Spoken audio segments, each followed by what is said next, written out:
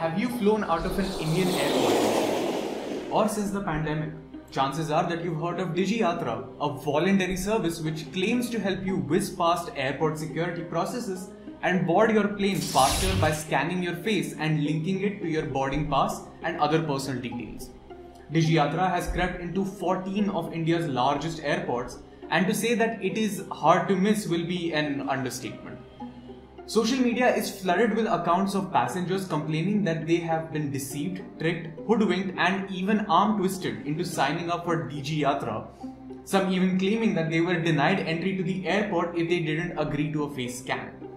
A study showed that 30% of registered passengers flying out of Delhi airport didn't even realize that they have signed for DigiYatra.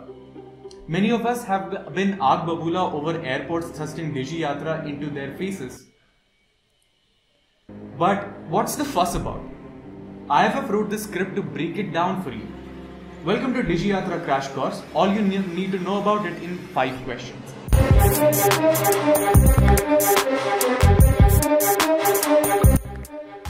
Question 1. ये DigiYatra क्या है? ये DigiYatra.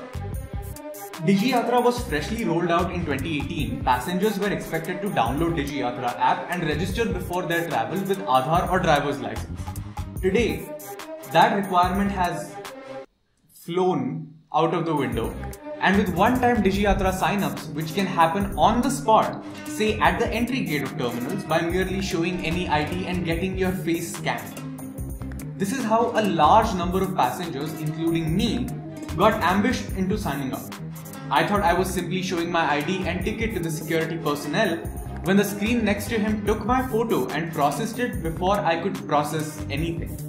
Not to say that I've processed anything since like 21st December 2023. Issues with data protection aside, DigiYatra most fundamental pillars of user consent, dignity and autonomy का भी game बजा रहा है. And बात यहाँ खत्म नहीं होता है. You have no time to fight it because they're using the greatest weakness against you. A long queue behind you and passengers, including the uncle who judged you for your stressed jeans when you got out the cab. And there's also a good chance that you will all miss your flights if you jhagdne baith gaye. Second question is, who owns DigiYatra and what do they do with our data? My top 2 question of all time. DY was started by the Union Ministry of Civil Aviation and it is backed by government authorities. But it's confusingly run by a private company called the DigiYatra Foundation. So who owns your data? Technically the DigiYatra Foundation. Through the app, the DYF collects your identity and contact data, biometric data which includes your face, business information, technical data such as passwords, images and videos, and any other data which DYF can add to this list. That is a lot of data. And if you think about it, business information and other biometric data such as form for your Aadhaar really has nothing to do with what DY is designed for, which is to help to get your plane faster with just your face. So तुम इस data का क्या करोगे? What a company does with your data is governed by its privacy policy. If we closely look at the privacy policy, which IFF has done, so you don't have to, but you should if you have time, they found many more concerning loopholes. The privacy policy allows DigiYatra to collect, store, process, transfer and share a passenger's personal information with third parties or service providers for many purposes, which includes marketing and promotions. So when you sign up for DigiYatra, you also agree to potentially be spammed by not just DigiYatra but its secret affiliate third parties, who will know a lot about your travel history. Additionally, it states that it will share information to the government authorities when it is required to prevent or detect a crime. Remember this, we will come back to it later. While the privacy policy explicitly allows for your data to be shared with third parties, but when the ministry launched the DigiYatra, its policy states that the data collected under DigiYatra cannot be used by any other entity since it is encrypted. The contradiction here has not been addressed by the ministry or DigiYatra Foundation, which creates more questions than it answers because one of them is lying.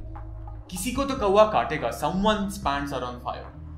There is also ambiguity about what kind of personal information is shared from a passenger's smartphone and how it is used by the DigiYatra app. The ministry claimed that the DigiYatra process, there is no central storage of passengers' personal data. All the passengers' data is encrypted and stored in the wallet of their smartphone.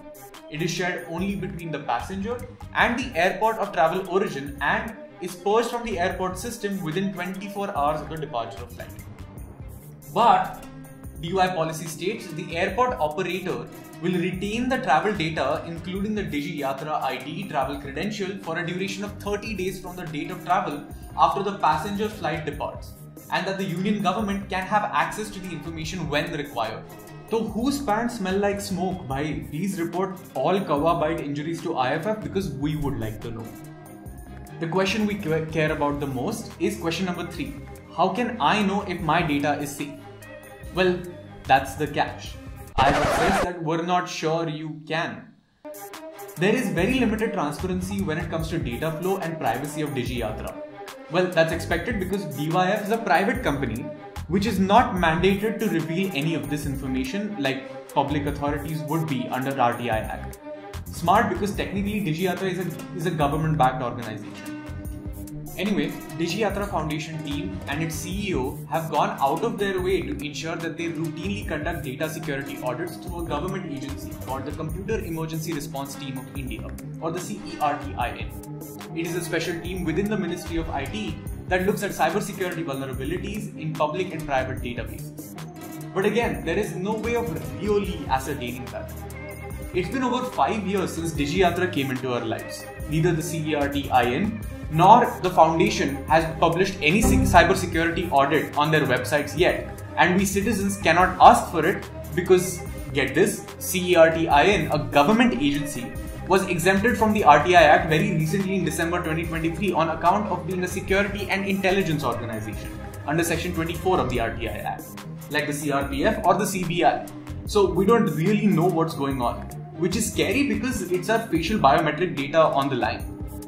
The follow-up question that arises is, do you and I have protections against misuse of our data? Let's first look at the laws that can give you a safety net in the case of data misuse. Right now, there is no data protection law in operation in India that can protect you from the data misuse or breach or give you remedies. The Digital Personal Data Protection Act has not been enacted and won't really come into life until the end of 2024. At least till that happens, we're on our own. Even when the DPA comes into play and its procedural rules are not notified, it still may not be able to adequately protect your sensitive personal data of DigiYatra users, specifically facial biometric data, for 2 reasons. The first, Section 17 of the Act holds power to exempt DigiYatra and its data processing authorities from its very application at any given time. If such exemption is invoked for the Ministry of Civil Aviation or DigiYatra, even basic privacy provisions like consent before data sharing or breach notifications will not apply to DigiYatra users. Second, the DPDPA does not classify sensitive personal data as a distinct category needing additional safeguards and caution. It is globally recognized that biometric information such as facial data is incredibly sensitive, and processing it leaves users like you and I in a vulnerable position. So even if the Act applies, our facial data given to DY will hardly have appropriate privacy safeguards. IFF has also written to DIF but never received a response. The last leg of this video is FRT mein problem. What is the harm with FRT? The problem here is that Indian law enforcement agencies love relying on facial recognition technology for crime detection or even making arrests. But FRT is widely and globally known for being inaccurate. Sure, we'll fix the inaccuracy rates. But even if you make it 100% accurate and you have a precise tool for round-the-clock surveillance without your knowledge or consent, FRT and biometric surveillance does not operate in isolation. The government that partly runs DigiYatra also runs many other databases and can easily draw a 360-degree profile of you, your movement, your socioeconomic location, and even record your descent from when you attend protests, all by a single tool of FRT-enabled surveillance. But we're not here to scare you. We're here to empower you and arm you with information so you can decide for yourself. No airport staff should be able to force you into registering for DigiYatra and compromising your privacy. Use our Know Your Right leaflet for all this information and useful tips to avoid DigiYatra at airports, or simply show up wearing our cool merch as airport fits. I would like to mention that IFF not only did the research for this video, but Disha, their associate policy counsel, wrote this script. She couldn't be here to shoot the video, which is why मुझे रोजगार मिल रहा है. Point is, IFF made this video and this information being in public domain possible. Please donate कर दो. Chat में digital rights का जल्लोश हम maintain करेंगे.